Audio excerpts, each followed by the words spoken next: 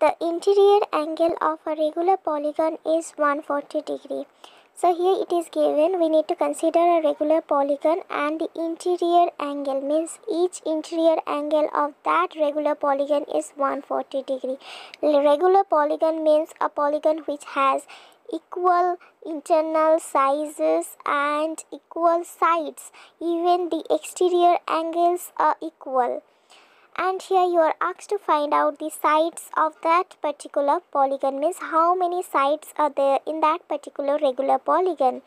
We know if we add each interior angle and each exterior angle of a regular polygon, we get 180 degree. So here interior angle is given to be 140 degree. So we can write 140 degree, that is the value of interior angle, each interior angle plus exterior angle, that is each exterior angle equal to 180 degree. From there you can find out exterior angle is equal to 180 degree. This 140 degree was positive in plus sign.